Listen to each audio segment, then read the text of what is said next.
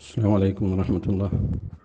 الحمد لله والصلاة والسلام على رسول الله وعلى آله وأصحابه الفائزين برضا الله.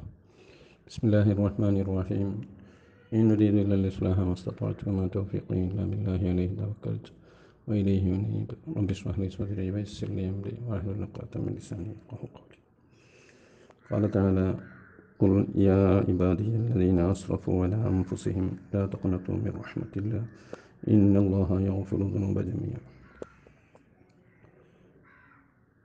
അല്ലാഹു തആല നമ്മെ കബൂൽ ചെയ്യുമാറാവട്ടെ. SKSSF ദഅവി മേഖലയിൽ നടത്തുന്ന ഇടപെടലിൻ്റെ ഭാഗമായുള്ള ഒരു പരിപാടിയിലാണ് നാം ഒത്തുചേർന്നത്. സാധ്യമായ വഴികളിലൂടെ വിവരവിതരണം നടത്തുക എന്നുള്ള ലക്ഷ്യത്തോടു കൂടെയാണ് ഈ സംഗമം നിശ്ചയിക്കപ്പെട്ടിട്ടുള്ളത്.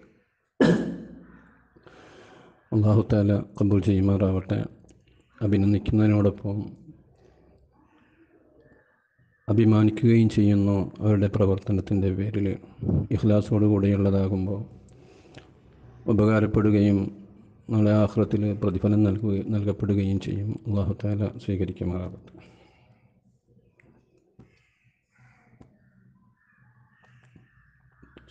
ലോകം ഒരു വിപത്തിനെ നേരിട്ടുകൊണ്ടിരിക്കുന്ന ഈ സാഹചര്യത്തിൽ മുഴുവൻ ആളുകളും പേടിയിലാണ്. നമ്മുടെ സഹോദരങ്ങളിൽ പലരും പല സ്ഥലങ്ങളിലായിട്ട്, നമ്മുടെ നാട്ടിലും പുറക്കെ ആയിട്ട് ബുദ്ധിമുട്ടുകളിൽ അനുഭവിക്കുന്നുണ്ട്. ഭയപ്പെട്ടുകൊണ്ടിരിക്കുന്ന സാഹചര്യങ്ങളുണ്ട്. അല്ലാഹു തആല എല്ലാം എളുപ്പമാക്കി കൊടുക്കുമാറാവട്ടെ. ലോകത്ത് വന്നുപെടുന്ന പ്രത്യേക എന്തെങ്കിലും കാര്യങ്ങൾ വന്നുപെടുമ്പോഴൊക്കെ അതിനെ ഉപയോഗപ്പെടുത്തി അല്ലെങ്കിൽ ദുരുപയോഗപ്പെടുത്തി ഇസ്ലാമിനെ വിമർശിക്കാനും സൃഷ്ടാവിനെ നിഷേധിക്കാനും മുസ്ലിങ്ങളുടെ വിശ്വാസത്തിനെ ദുർബലപ്പെടുത്താനുമൊക്കെയുള്ള ശ്രമം കാലാകാലങ്ങളായി നടന്നു വരുന്നത്. എന്തെങ്കിലും പുതിയ സംഭവങ്ങൾ, പ്രത്യേകിച്ചും അള്ളാഹുവിൻ്റെ പരീക്ഷണങ്ങളൊക്കെ വരുമ്പോൾ അതൊക്കെ ഉപയോഗപ്പെടുത്തി മുസ്ലിങ്ങളുടെ വിശ്വാസത്തിനെ ദുർബലപ്പെടുത്തുക എന്നുള്ള ലക്ഷ്യം വെച്ചുകൊണ്ടുള്ള പ്രവർത്തനങ്ങൾ കാലാകാലങ്ങളായി നടന്നു വരുന്നതാണത്. ഖുർആനും ഹദീസും ചരിത്രങ്ങളുമൊക്കെ പഠിച്ചാൽ അത് മനസ്സിലാവുകയും ചെയ്യും. സത്യത്തിൽ നമ്മൾ ഇന്ന് അനുഭവിക്കുന്ന പോലത്തെ ദുരന്തങ്ങളൊക്കെ ഒരു മുഅ്മിനെ സംബന്ധിച്ചിടത്തോളം അവൻ്റെ വിശ്വാസത്തിന് ശക്തി പകരാൻ ഉതകുന്നതാണെന്നുള്ളതാണ് ശരി. നമ്മളൊക്കെ ഖുർആനിൻ്റെ ആളുകളാണ്, അഹ്ലുൽ ഖുർആനാണ്. ഖുർആൻ പറഞ്ഞ കാര്യങ്ങൾ വെളിപ്പെടുന്ന സാഹചര്യങ്ങളാണ് സത്യത്തിൽ ഇതുകൊണ്ടുണ്ടാകുന്നത്. ഖുർആൻ നമ്മെ ഒരുപാട് കാര്യങ്ങൾ ബോധിപ്പിച്ചിട്ടുണ്ട്. അള്ളാഹുവിൻ്റെ പരീക്ഷണങ്ങൾ ഉണ്ടാകുന്നതിനെപ്പറ്റി സൂചനകൾ അല്ലെങ്കിൽ വ്യക്തമായി തന്നെ പറഞ്ഞിട്ടുണ്ട്. അതേപോലെ കഴിഞ്ഞ കാലഘട്ടങ്ങളിൽ അല്ലാഹു തആല നടത്തിയ പരീക്ഷണങ്ങൾ ഓർമ്മിപ്പിക്കുകയും ആ പരീക്ഷണങ്ങളിൽ നിന്ന് പാഠം ഉൾക്കൊള്ളണമെന്ന് നമ്മോടൊക്കെ പറയുകയും ചെയ്തതാണ്. ഖുർആൻ അത് സൂചിപ്പിച്ചതാണ്. റസൂലുള്ളാഹി തങ്ങളത് പറഞ്ഞു തന്നതാണ്. ആ കാര്യങ്ങളൊക്കെ നമ്മളിലേക്ക് വരുമ്പോൾ സത്യത്തിൽ നമ്മുടെ ഈമാൻ വർദ്ധിക്കേണ്ടതാണ്, അല്ലെങ്കിൽ വർദ്ധിക്കുന്ന സാഹചര്യം ഉണ്ടാകുന്നതാണ്. അതുകൊണ്ട് തന്നെ നമ്മെ സംബന്ധിച്ചിടത്തോളം എവിടെ നിന്നെങ്കിലും കേൾക്കുന്ന അല്ലെങ്കിൽ ആരെങ്കിലും പറയുന്ന വിമർശനങ്ങളൊന്നും നമ്മെ സംബന്ധിച്ചിടത്തോളം നമുക്കതൊരു പ്രശ്നമാകേണ്ടതില്ല. നമ്മൾക്ക് പ്രയാസങ്ങൾ വരുന്ന അവസരത്തിൽ അള്ളാഹുവിനോടുള്ളതായ വിശ്വാസം, ദീനിലുള്ളതായ വിശ്വാസം അതൊക്കെ ശക്തിപ്പെടുകയാണ് വേണ്ടത്. അല്ലാഹു തആല നമ്മിൽ നിന്ന് നമുക്ക് തൗഫീഖ് നൽകുമാറാവട്ടെ. അള്ളാഹുവിനോട് തൗഫീഖിന് വേണ്ടി ദീർഘമായൊരു പ്രഭാഷണത്തിന് ഉദ്ദേശിക്കുന്നില്ല, സമയം പരിമിതമാണ്. മേൽ സൂചിപ്പിക്കപ്പെട്ട ആയത്തിനെ സംബന്ധിച്ചുള്ള ഒരു ചെറിയ ചർച്ച മാത്രമാണ് ഉദ്ദേശിക്കുന്നത്. അല്ലാഹു തആല സൂറത്ത് സുമറിലൂടെ 53-ാമത്തെ ആയത്താണ് സൂറത്ത് സുമറിലെ. നമ്മെ ഓർമ്മപ്പെടുത്തുന്ന അല്ലെങ്കിൽ നമ്മിലേക്ക് അള്ളാഹു തആല അവതരിപ്പിച്ച ഖുൽ യാ ഇബാദിയല്ലദീന അസ്റഫു അലാ അൻഫുസിഹിം ലാ തഖ്നതു മിർ റഹ്മത്തില്ലാഹ് ഇന്നല്ലാഹ യഗ്ഫിറു ദുനൂബ ജമീഅ എന്നുള്ള ആയത്ത് മുഅ്മിനെ സംബന്ധിച്ചിടത്തോളം അത് അവനിക്ക് വളരെ സന്തോഷം നൽകുന്നതും വളരെ പ്രത്യാശ നൽകുന്നതുമാണത്. ഈ ആയത്തിൻ്റെ അർത്ഥതലങ്ങൾ നമ്മെ വളരെ സന്തോഷിപ്പിക്കേണ്ടതാണ്. ഈ ആയത്തിനെ സംബന്ധിച്ച് റസൂലുള്ളാഹി സ്വല്ലല്ലാഹു അലൈഹി വസല്ലം തങ്ങളെ തൊട്ട് വന്ന ഒരു ഹദീസ് ഈ ആയത്തിൻ്റെ പ്രാധാന്യതയും നമുക്ക് ബോധ്യപ്പെടുത്തി തരുന്നുണ്ട്. തൗബാൻ റളിയല്ലാഹു അൻഹുവിനെ തൊട്ട് ഉദ്ധരിക്കുന്ന ഒരു ഹദീസിൽ ഇങ്ങനെ കാണാം: സമീഅതു റസൂലുള്ളാഹി സ്വല്ലല്ലാഹു അലൈഹി വസല്ലം യഖൂലു മാ ഉഹിബ്ബു അന്ന ലിയ ദുനിയ വമാ ഫിഹാ ബിഹാദിഹിൽ ആയ. ഈ ആയത്തിന് പകരമായിട്ട് എനിക്ക് ദുനിയാവും അതിലുള്ള സകലതും ഉണ്ടാകുന്നത് പോലും എനിക്കിഷ്ടമില്ല. അഥവാ ഈ ആയത്ത് കിട്ടാതെ, ഈ ആയത്ത് എനിക്ക് പകരമായിട്ട് എനിക്ക് ലോകത്തുള്ള എന്ത് കിട്ടിയാലും എനിക്ക് തൃപ്തിയാവില്ല എന്ന് റസൂലുള്ളാഹി സ്വല്ലല്ലാഹു അലൈഹി വസല്ലം തങ്ങൾ ഈ ആയത്തിനെ സംബന്ധിച്ച് പറഞ്ഞതായിട്ട് കാണാം. അതുകൊണ്ട് തന്നെ നമുക്ക് ഈ ആയത്തിൻ്റെ പ്രാധാന്യത മനസ്സിലാകുന്നുണ്ട്. അതിൻ്റെ അർത്ഥതലങ്ങളിലേക്ക് എത്തുമ്പോൾ നമുക്ക് ആ കാര്യം വ്യക്തമാവുകയും ചെയ്യും. ആയത്തിൻ്റെ ഭാഷാർത്ഥം ഇങ്ങനെ പറയാം: തെറ്റുകൾ ചെയ്ത എൻ്റെ അടിമകളെ അവരോട് അടിമകളെ വിളിച്ചുകൊണ്ട് പറയാൻ വേണ്ടിയിട്ട് അള്ളാഹു തആല പ്രവാചകനോട് കൽപ്പിക്കുകയാണ്. തെറ്റുകൾ ചെയ്ത അടിമകളെ, നിങ്ങൾ അള്ളാഹുവിൻ്റെ അനുഗ്രഹത്തിനെ തൊട്ട് നിങ്ങൾ നിരാശരായി പോകാൻ പാടില്ല. അങ്ങനെ അള്ളാഹു തആലാൻ്റെ അനുഗ്രഹം വളരെ വിശാലമായതുകൊണ്ട് തന്നെ എന്ത് തെറ്റ് ചെയ്താൽ പോലും ആ തെറ്റുകളൊക്കെ അള്ളാഹു തആല പൊറുക്കുന്ന സാഹചര്യം ഉണ്ടാകും. അതുകൊണ്ട് തന്നെ നിങ്ങൾ നിരാശരായി പോകാൻ പാടില്ല എന്ന് എൻ്റെ അടിമകളെ വിളിച്ച് പറയണമെന്ന് അള്ളാഹു തആല പരിശുദ്ധ ഖുർആനിലൂടെ പറയുകയാണ്. കാരണം അള്ളാഹു തആലയാണ് ദോഷങ്ങളെ മുഴുവനും പൊറുക്കുന്നവൻ. എല്ലാ ദോഷങ്ങളെയും അള്ളാഹു തആല പുറത്തു തരുമെന്ന് അടിമകളോട് പറയാൻ വേണ്ടിയിട്ട് അള്ളാഹു അവൻ്റെ പ്രവാചകനോട് പറയുന്ന ഒരു ആയത്താണ് ഈ ആയത്തിലുള്ളത്. നമ്മെ സംബന്ധിച്ചിടത്തോളം നമ്മൾ മനുഷ്യരാണ്. തെറ്റുകൾ ഒരുപാട് നമ്മുടെ ഭാഗത്തിൽ നിന്ന് വന്നു പോകുന്നുണ്ട്. സാഹചര്യങ്ങൾ അങ്ങനെയാണ്. അള്ളാഹു തആലാൻ്റെ ഇസ്മത്തും ഹിഫ്സും ഒന്നും ലഭിക്കാത്ത ആളുകളെ സംബന്ധിച്ചിടത്തോളം എന്താണെങ്കിലും തെറ്റുകൾ അവനിൽ നിന്നുണ്ടാകും. അത് അവൻ്റെ അള്ളാഹു തആല അവൻ്റെ സൃഷ്ടിപ്പിൽ നിന്ന് അള്ളാഹു തആല അവനെ സൃഷ്ടിച്ചത് തന്നെ ഈ രൂപത്തിലുള്ള മനുഷ്യനെ നമ്മളെയൊക്കെ സൃഷ്ടിച്ചത് തന്നെ വികാരങ്ങളും കൂടെ ഉൾക്കൊള്ളിച്ചു കൊണ്ടുള്ള ഒരു രീതിയിലായതുകൊണ്ട് തന്നെ നമ്മുടെ ഭാഗത്തിൽ നിന്നൊക്കെ തെറ്റുകളുണ്ടാകും. തെറ്റുകളുടെ വിഷയത്തിൽ ഏറ്റക്കുറച്ചിലുകളൊക്കെ ഉണ്ടാകാമെന്നുള്ളത് ശരി. എന്നാൽ പോലും എല്ലാവരും തെറ്റുകളൊക്കെ ചെയ്യുന്നവർ തന്നെയാണ്. തെറ്റുകളൊക്കെ ചെയ്യുമ്പോൾ സ്വാഭാവികമായിട്ടും നമ്മൾ അള്ളാഹുവിനോടുള്ള ഒരു അള്ളാഹു തആല കൽപ്പിച്ചതിന് വിരുദ്ധമായിട്ടുള്ളൊരു പ്രവർത്തനമാണല്ലോ നമ്മുടെ ഭാഗത്തിൽ നിന്നുണ്ടാകുന്നത്. നമ്മൾ എത്ര വിചാരിച്ചാലും അങ്ങനെ അള്ളാഹു തആലാക്ക് എതിരായിട്ട് ചെയ്തു പോകുന്ന സാഹചര്യങ്ങളുണ്ടാകും. നാം അറിയാതെ അല്ലെങ്കിൽ സാഹചര്യത്തിന് അടിമപ്പെട്ട് നമ്മൾ കളവ് പറഞ്ഞു പോയിട്ടുണ്ടാകാം, അല്ലെങ്കിൽ നമ്മൾ കളവ് നടത്തി പോയിട്ടുണ്ടാകാം, അല്ലെങ്കിൽ ആരെങ്കിലുമൊക്കെ ആക്രമിച്ചു പോയിട്ടുണ്ടാകും, കണ്ണുകൊണ്ടോ കാതുകൊണ്ടോ ഒക്കെ വ്യഭിചരിച്ചു പോയിട്ടുണ്ടാകും, ഇനി യഥാർത്ഥ വ്യഭിചാരം തന്നെ നടത്തിപ്പോയിട്ടുണ്ടാകും, എന്തെങ്കിലുമൊക്കെ ഉണ്ടാകും. ആ കാര്യങ്ങളൊക്കെ ഉണ്ടാകുന്ന അവസരത്തിൽ നമ്മെ സംബന്ധിച്ചിടത്തോളം, മുഅ്മിനെ സംബന്ധിച്ചിടത്തോളം ആ തെറ്റുകളിൽ നിന്നൊക്കെ നമ്മൾ ഒഴിവായിക്കൊണ്ടുള്ള ഒരവസ്ഥ നമുക്കുണ്ടായാലേ നമുക്ക് യഥാർത്ഥ വിജയമുണ്ടാകുള്ളൂ എന്നുള്ളത് നമുക്ക് ബോധ്യമാണ്. അതുകൊണ്ട് തന്നെ ഒരു മുഅ്മിനെ സംബന്ധിച്ചിടത്തോളം ഇങ്ങനെയുള്ള പ്രശ്നങ്ങൾ ഉണ്ടാകുമ്പോൾ സ്വാഭാവികമായിട്ടും അവനിൽ നിന്ന് ആ ചെയ്തു പോയ തെറ്റുകളെ തൊട്ടുള്ളൊരു ഖേദം മനസ്സിലുണ്ടാവുക എന്നുള്ളത് ഒരു മുഅ്മിനെ സംബന്ധിച്ചിടത്തോളം ഉണ്ടാവേണ്ടതാണ്. അത് ഉണ്ടാകുന്നതുമാണ്. ഞാനങ്ങനെ ചെയ്തു പോയല്ലോ, ഞാനിങ്ങനെ ചെയ്തു പോയല്ലോ എന്നുള്ളത്. സത്യത്തിൽ അങ്ങനെയുള്ളൊരു ചിന്ത നമ്മൾക്ക് ഉണ്ടാകുന്നത് അത് നമ്മുടെ ഈമാനിൻ്റെ ഒരു ഭാഗം തന്നെയാണ്. അല്ലെങ്കിൽ ഈമാൻ ഉണ്ടായതിൻ്റെ കാരണത്താലാണ് അങ്ങനെ നമ്മൾക്ക് ആ ഒരു ചിന്ത ഉണ്ടാവാനുള്ള അവസ്ഥ വരുന്നത്. മറിച്ച് ഈമാൻ കൽബിലില്ലാത്ത ഒരാളെ സംബന്ധിച്ചിടത്തോളം അങ്ങനത്തെ ഒരവസ്ഥ മനസ്സിൽ വരില്ലല്ലോ. അപ്പോൾ ഇങ്ങനെയുള്ളൊരവസ്ഥ നമ്മുടെ മനസ്സിലേക്ക് വരുന്നത് നമ്മുടെ ഈമാനിൻ്റെ ഭാഗമായി, അത് നമ്മുടെ പാപം പൊറുക്കാനുള്ള ഒരു ഖേദത്തിൻ്റെ ഭാഗമായിട്ട് ഉണ്ടാകുന്ന വലിയ ഒരു കാര്യം തന്നെയാണ്. എന്നാൽ ഇവിടെ ചിലപ്പോഴൊക്കെ ശൈത്താൻ, പിശാച് നമ്മെ വഴിതെറ്റിക്കാനുള്ള സാധ്യത നമ്മൾ മനസ്സിലാക്കേണ്ടതുണ്ട്. പലപ്പോഴും നമ്മൾ നിരാശപ്പെട്ടു പോകുന്നതായ സാഹചര്യം നമ്മുടെ ജീവിതത്തിൽ നമ്മൾക്ക് അനുഭവപ്പെട്ടു പോയിട്ടുണ്ടാകാം. ഇന്ന തെറ്റുകളൊക്കെ ഞാൻ ചെയ്തു പോയല്ലോ, ആ തെറ്റുകളൊക്കെ ചെയ്ത സ്ഥിതിക്ക് ഞാൻ എങ്ങനെയാണ് ഇനി നന്നാവുക, എനിക്കെങ്ങനെയാണ് ഇനി നന്നാവാൻ കഴിയുക, ഞാൻ നഷ്ടപ്പെട്ടു പോയവനാണ്, ഞാൻ പരാജയപ്പെട്ടു പോയവനാണ് എന്നുള്ളൊരു തോന്നൽ. സത്യത്തിൽ അത് ഒറ്റയടിക്ക് തോന്നിയാൽ അതൊരു വലിയ ചിന്തയാണെങ്കിലും, ഒരു നല്ല ചിന്തയെന്നൊക്കെ തോന്നുമെങ്കിലും, അത് പിശാചിൻ്റെ ഭാഗത്തിൽ നിന്നുള്ള ഒരു വലിയ നമ്മയൊക്കെ വലിയ തെറ്റിലേക്ക് കൊണ്ടുപോകുന്ന, അല്ലെങ്കിൽ നമ്മയൊക്കെ നന്മയെ തൊട്ട് തടയുന്നതായ ഒരവസ്ഥയിലേക്ക് എത്തിക്കുന്ന ഒരു സാഹചര്യമാണ് അതുകൊണ്ടുണ്ടായിത്തീരുന്നത്. അത് പൈശാചികമാണത്. അത് ഒരിക്കലും നമ്മിൽ നിന്നുണ്ടാകാൻ പാടില്ല. എത്ര വലിയ തെറ്റുകളാണെങ്കിലും അതൊക്കെ അല്ലാഹു തആല പുറത്തു തരും. അതുകൊണ്ട് നിരാശപ്പെടാനേ പാടില്ല, നിരാശ ഉണ്ടാവാനേ പാടില്ല. ഏത് തെറ്റുകൾ പൊറുക്കുവാനും അല്ലാഹു തആല തയ്യാറാണ് എന്നുള്ള സന്ദേശമാണ് ഈ ആയത്തിലൂടെ അല്ലാഹു തആല നമ്മൾക്ക് നൽകിയിട്ടുള്ളത്. ഇവിടെ നമ്മൾ എപ്പോഴും പ്രതീക്ഷയുള്ളവരായിരിക്കണം. നമ്മുടെ തെറ്റുകൾ കാരണമായിട്ട് നമ്മൾ നശിച്ചു പോയി എന്നുള്ളൊരു ചിന്ത നമുക്ക് ഉണ്ടാവാനേ പാടില്ല. അങ്ങനെ നമ്മൾ നശിച്ചു പോകൂല എന്നാണ് ഈ ആയത്ത് നമ്മെ ബോധ്യപ്പെടുത്തുന്നത്. ഈ ആയത്തിനോടൊപ്പം നമ്മൾക്ക് വായിക്കാവുന്ന ഒരുപാട് ഹദീസുകൾ നമുക്ക് കാണാൻ കഴിയും. റസൂലുള്ളാഹി സ്വല്ലല്ലാഹു അലൈഹി വസല്ലം തങ്ങൾ പറഞ്ഞൊരു ഹദീസിൽ ഇങ്ങനെ കാണാം: വല്ലദീ നഫ്സി ബിയദിഹി ലൗ ലം തുദ്നിബൂ ലദഹബല്ലാഹു ബിക്കും വജാഅ ബിഖൗമിൻ യുദ്നിബൂന ഫയസ്തഗ്ഫിറൂന അല്ലാഹ തആല ഫയഗ്ഫിറു ലഹും.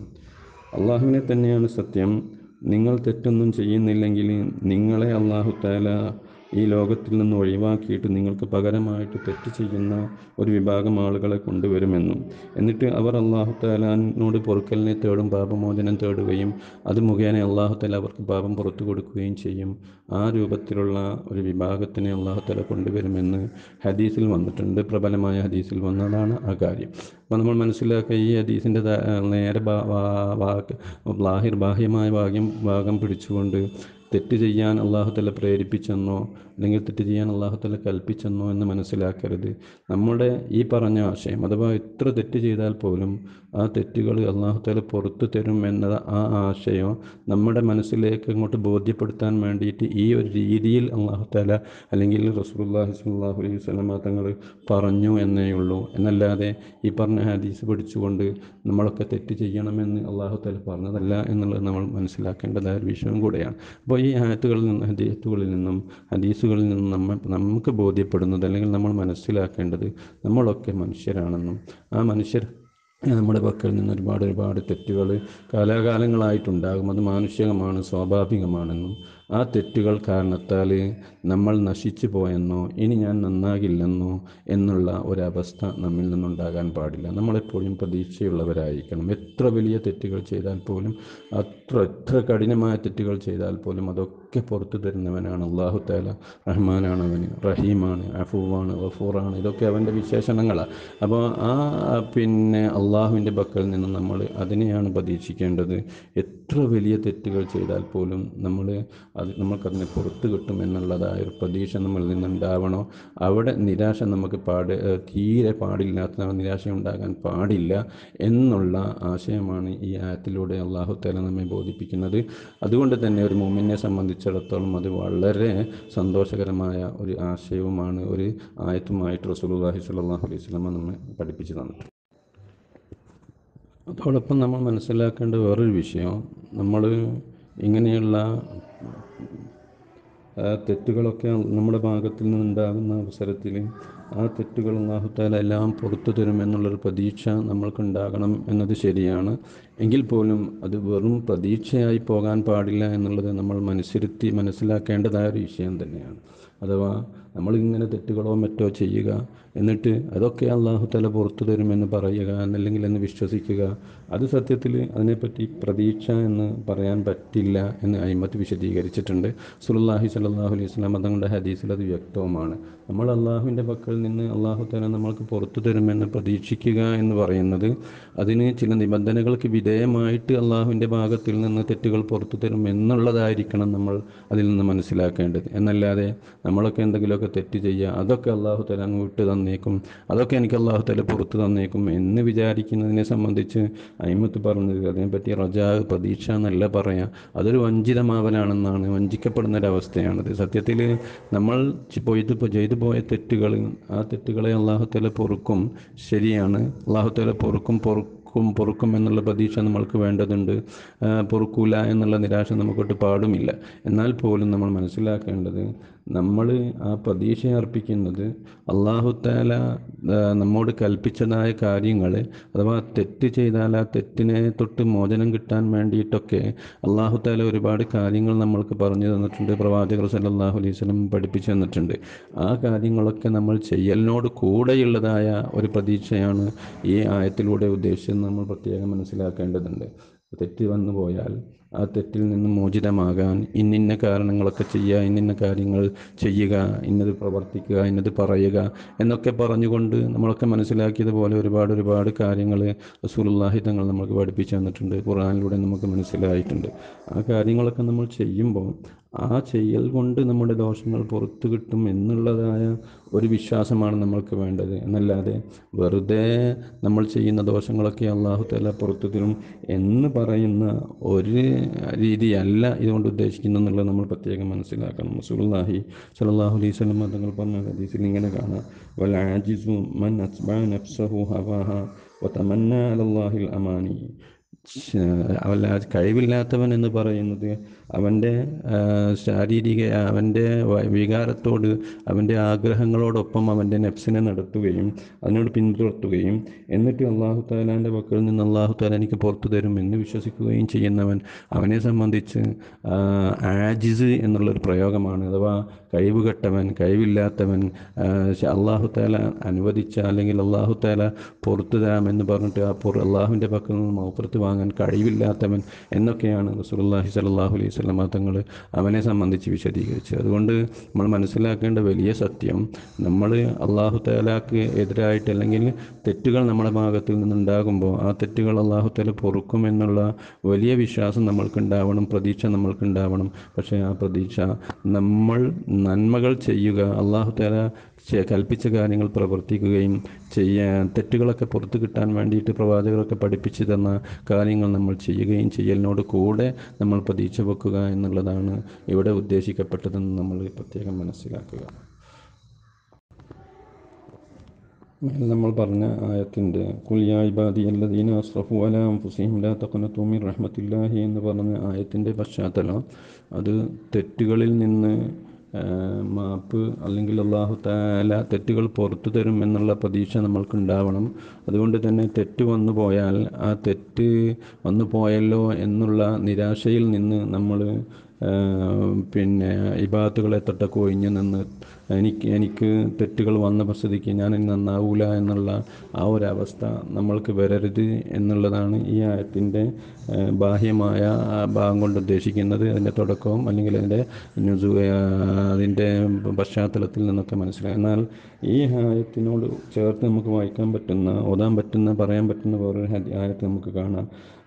ബഹുമാനപ്പെട്ട യാക്കൂബ് നബി അലൈഹിസ്സലാം പറയുന്നതായിട്ട്, തന്നെ മക്കളോട് പറയുന്നതായിട്ട് ഖുർആനിൽ യൂസുഫ് സൂറത്തിൽ വന്ന ഒരു ആയത്ത്, വലാ തയഅസൂ മിർ റൗഹില്ലാഹി ഇന്നഹു ലാ യയഅസു മിർ റൗഹില്ലാഹി ഇല്ലൽ ഖൗമുൽ കാഫിറൂൻ എന്ന് പറഞ്ഞ ആയത്തിൻ്റെ ബാഹ്യമായ അർത്ഥം ഇതേ അർത്ഥം തന്നെയാണ്. പക്ഷേ അവിടെ റൗഹ് എന്നുള്ളതാണ് ഉപയോഗിച്ചത്. മറ്റേ ആദ്യം പറഞ്ഞ ആയത്തിൽ ലാ തഖ്നതു മിർ റഹ്മത്തില്ലാ എന്നാണ് ഉദ്ദേശിച്ചതെങ്കിൽ ഈ ആയത്തിൽ നിങ്ങൾ നിരാശരാവാൻ പാടില്ല, അള്ളാഹുവിൻ്റെ റൗഹിനെ തൊട്ട് എന്നുള്ളൊരു പ്രയോഗം കാണുന്നുണ്ട്. സത്യത്തിൽ റൗഹ് എന്ന് പറയുമ്പോൾ അത് വന്നുപെടുന്നതായ എന്തെങ്കിലും പ്രയാസങ്ങൾ ഉണ്ടാകുമ്പോൾ ആ പ്രയാസങ്ങൾ വന്നുപെടുന്ന അവസരത്തിലും നമ്മൾ നിരാശരായി പോകാൻ പാടില്ല എന്നുള്ളതാണ് എന്ന് അയിമത്ത് വിശദീകരിച്ചതായിട്ട് കാണാം. ആയത്തിൻ്റെ പശ്ചാത്തലവും അങ്ങനെ തന്നെയാണ്. യൂസുഫ് നബി അലൈഹി ഇസ്ലാമിനെയും സഹോദരനെയും യാക്കൂബ് നബി അലൈഹി ഇസ്ലാമിലേക്ക് നഷ്ടപ്പെട്ട് അയിമത്ത് വിശദീകരിച്ചതായിട്ട് കാണാം. ഈ പറഞ്ഞ ആയത്തിലൂടെ പറഞ്ഞ ഈ സംഭവം അതിൻ്റെ ശേഷം 40 വർഷം കഴിഞ്ഞതിൻ്റെ ശേഷം പറയുന്നതായിട്ടാണ് എന്ന് വരെ അയിമത്ത് പറഞ്ഞിട്ടുണ്ട്. അഥവാ വലിയൊരു ദുരന്തം സംഭവിക്കുകയും വലിയൊരു ബുദ്ധിമുട്ട് അനുഭവിക്കുകയും ചെയ്തപ്പോൾ ആ ബുദ്ധിമുട്ടിനോടനുബന്ധിച്ച് പറയുന്ന അല്ലെങ്കിൽ അള്ളാഹു തആലാൻ്റെ ഭാഗത്തിൽ നിന്നുണ്ടായി തീർന്നതായ സന്ദേശം മുഖേന, വഹി മുഖേന പറയുന്ന ഒരു കാര്യമാണല്ലോ ഈ ആയത്തിലുള്ളത്. അഥവാ വലിയ പ്രയാസങ്ങൾ എന്തെങ്കിലും വന്നാൽ എന്തെങ്കിലുമൊക്കെ പ്രയാസങ്ങളുണ്ടാവും, മനുഷ്യരല്ലേ, ഒരുപാട് ബുദ്ധിമുട്ടുകളൊക്കെ ഉണ്ടാവും. ആ ബുദ്ധിമുട്ടുകൾ വരുന്ന അവസരത്തിലൊന്നും നമ്മൾ നിരാശരായി പോകാൻ പാടില്ല. എന്ത് പ്രയാസങ്ങളാവട്ടെ, ശാരീരികമാവട്ടെ, സാമ്പത്തികമാവട്ടെ, മാനസികമാവട്ടെ, മനുഷ്യ സഹജമാണ് പ്രയാസങ്ങൾ എന്ന് പറയുന്നത്. ഈ ലോകം എന്ന് പറയുന്നത് പരീക്ഷണങ്ങളുടെ നാടാണ്, പരീക്ഷണങ്ങളുടെ ലോകമാണ്. നാളെ ആഖിറമാണ് ദാറുസ്സവാബ്, സവാബിൻ്റെ പ്രതിഫലത്തിൻ്റെ ലോകം എന്ന് പറയുന്നത്. അപ്പോൾ സത്യത്തിൽ ഈ ലോകത്ത് നമുക്ക് നടക്കുന്ന പരീക്ഷണങ്ങൾ ഒരുപാടുണ്ടാകാം. ആ പരീക്ഷണങ്ങളിൽ നിന്നൊന്നും നമ്മൾ പതറിപ്പോവരുത്, എന്ത് തന്നെയാണെങ്കിലും നിരാശപ്പെട്ടു പോവരുത് എന്നുള്ള സന്ദേശമാണ് ഈ ആയത്തിലൂടെ അതിൻ്റെ ബാഹ്യമായ സാഹചര്യങ്ങളിൽ നിന്ന് നമുക്ക് മനസ്സിലാകുന്നത്. ഈ ആയത്തിലൂടെ അല്ലാഹു തആല നമ്മെ ഓർമ്മപ്പെടുത്തുന്നത് ആ ഒരു കാര്യമാണ്. നമ്മൾക്ക് പ്രതിസന്ധികളുണ്ടാകാം, പ്രയാസങ്ങളുണ്ടാകാം.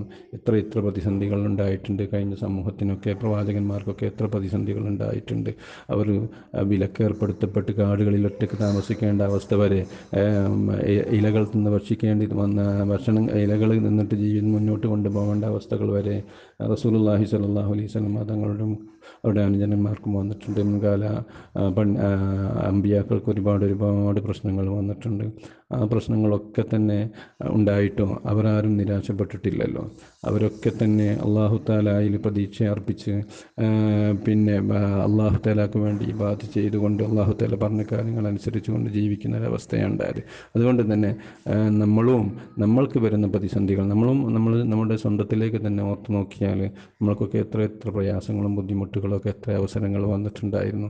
ആ അവസരങ്ങൾക്ക് പിറകെയായിട്ട് അതിനൊക്കെ പ്രയാസങ്ങളൊക്കെ തീരുകയും നമ്മൾക്കൊക്കെ സന്തോഷകരമായ ഒരുപാട് അവസ്ഥകൾ പിന്നീട് വന്നു വരികയും ചെയ്തത് നമ്മളൊക്കെ ഓരോരുത്തരുടെയും ജീവിതത്തിൽ നിന്ന് നമുക്ക് മനസ്സിലാക്കാൻ പറ്റുന്നതുമാണ്.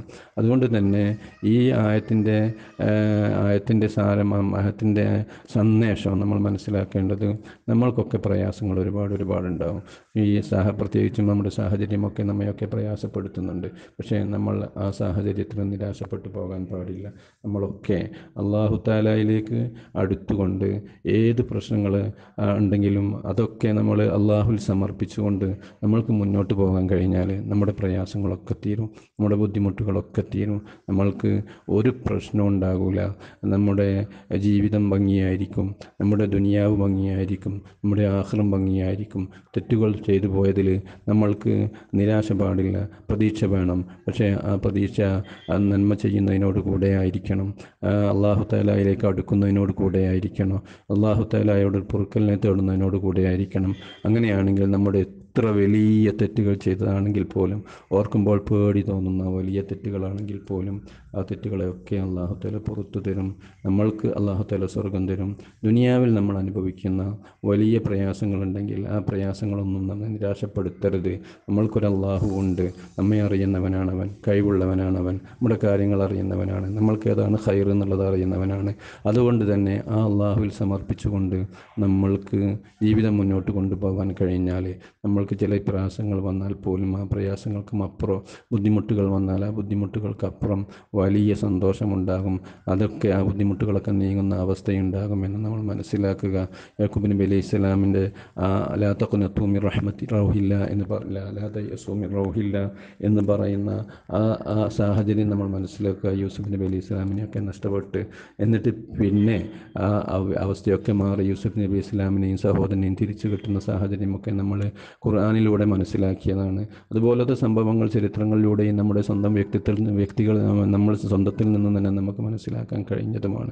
അതുകൊണ്ട് തന്നെ നമ്മൾ അറിയുക, നമ്മൾക്ക് നിരാശ പാടില്ല, ഒരു തരത്തിലുള്ള നിരാശയും നമ്മൾക്ക് പാടില്ല. നമ്മൾ പ്രതീക്ഷയോടുകൂടെ ഇരിക്കുക. നല്ലൊരു ജീവിതം, നല്ലൊരു പരലോകം, നല്ലൊരു ഇഹലോകം ഇതൊക്കെ നമ്മൾക്കായിട്ടുണ്ട്. നമ്മൾ ചെയ്തു പോയിട്ടുണ്ടെങ്കിൽ ആ തെറ്റുകളെ തൊട്ട് മാപ്പിരക്കുക. പ്രത്യേകിച്ചും റമദാനൊക്കെയാണ് വരുന്നത്. ആ സാഹചര്യത്തിലൊക്കെ ആ തെറ്റുകൾ പൊറുപ്പിക്കാനുള്ളതായ വഴികൾ നമ്മൾ അന്വേഷിക്കുക, വഴികൾ അറിയുക. അത് മുഖേന നമ്മൾ അള്ളാഹുവിനോട് പൊറുക്കലിനെ തേടുക. അങ്ങനെയൊക്കെ ആയാൽ നമ്മൾക്ക് വിജയിക്കാൻ കഴിയും. നമ്മുടെ ദുനിയാവും നന്നാകും, ആഖിറവും നന്നാകും. അള്ളാഹു തആല തൗഫീഖ് നൽകുമാറാവട്ടെ. അള്ളാഹു തആല നമ്മെ കബൂൽ ചെയ്യുമാറാവട്ടെ. ആമീന ബിറഹ്മതിക യാ റഹ്മാൻ.